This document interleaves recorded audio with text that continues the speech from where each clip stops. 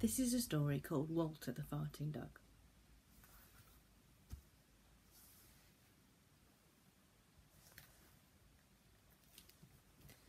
This story is for anyone who's ever felt misjudged or misunderstood.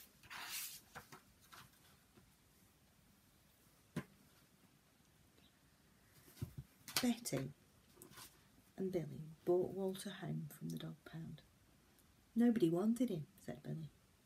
But we love him, said Betty. Well, he smells awful, said their mother. I think you better give him a bath.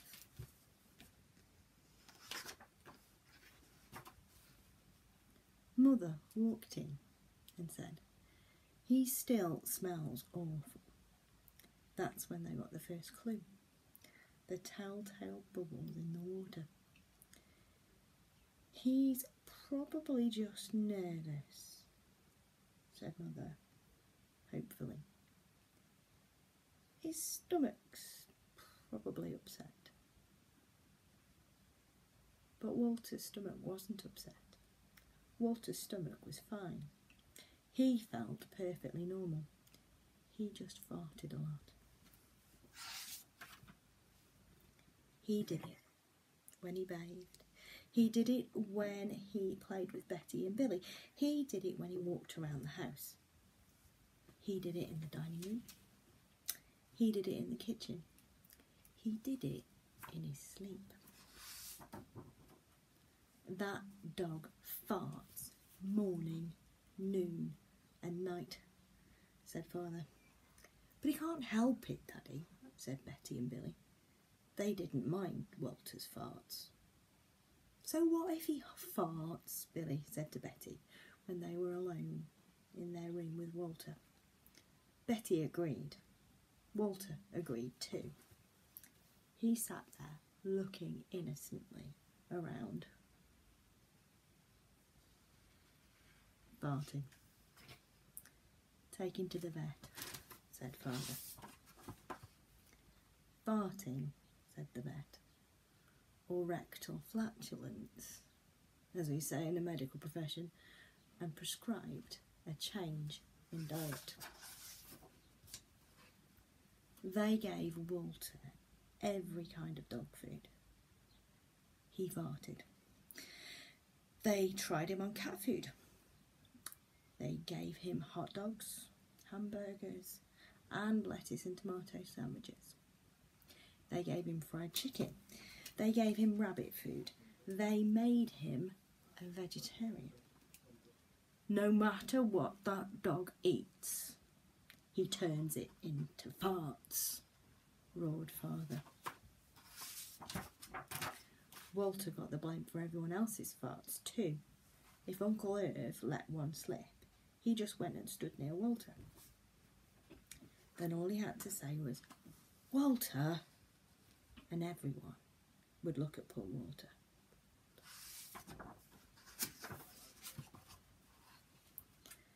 He has to go back to the pound, said Father.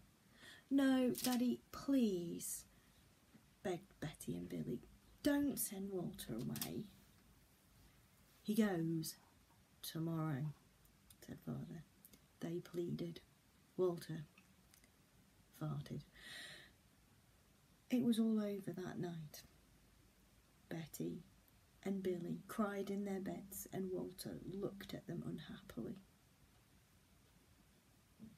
Oh, Walter, said Betty, you've got to stop farting. Because Father's going to send you back to the dog pound tomorrow, said Billy. Walter knew how serious the situation was. He'd never see Betty and Billy again. He was resolved to hold his farts in forever. When Betty and Billy fell asleep, he walked down to the kitchen to see if there was anything around to eat. He managed to open the cupboard with his nose and found the 25 bound bag of low fart dog biscuits the vet had prescribed for him, which made him fart even more. Even though he knew they made him fart more, he couldn't resist. He ate the entire bag. Very tasty, said Walter to himself. And then he went and lay down on the sofa. A gigantic gas bubble began to build inside him.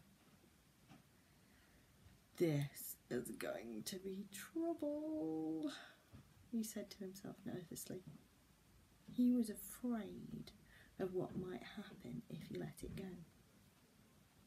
He thought maybe their house would explode, so he kept it in. It wasn't easy. In fact, it was torture. But he had resolved never, never, never to fart again. His future depended on it.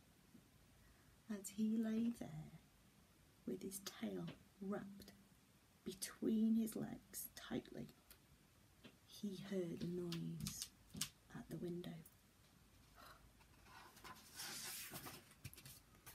He watched it slowly open. A pair of burglars came through.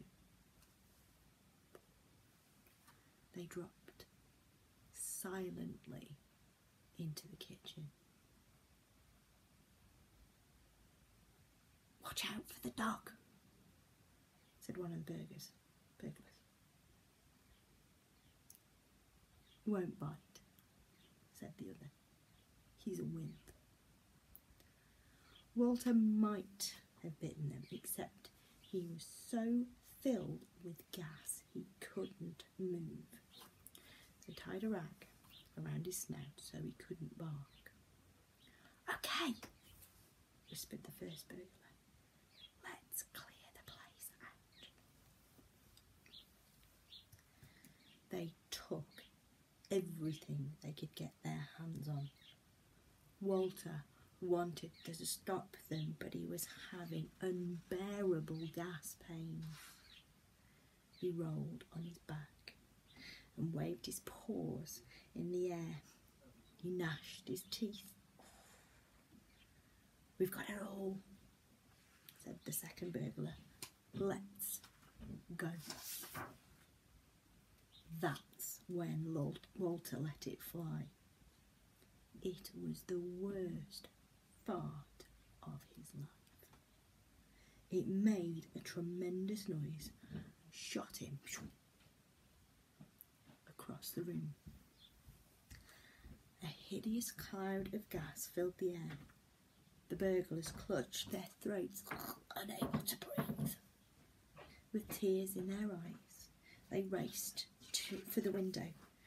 They tried to grab their bag with all the valuables in it, but their arms were too weak. "Let's get it out of here." They jumped out of the window and ran up the block, choking and gasping for air.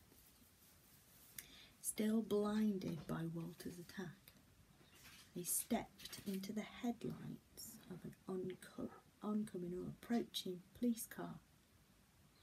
"Hold it right there," said the policeman. When father and mother came down in the morning, they found the open window and they saw the bag with the valuables in it, and Walter was sitting beside it. He still had the rag tied around his snout.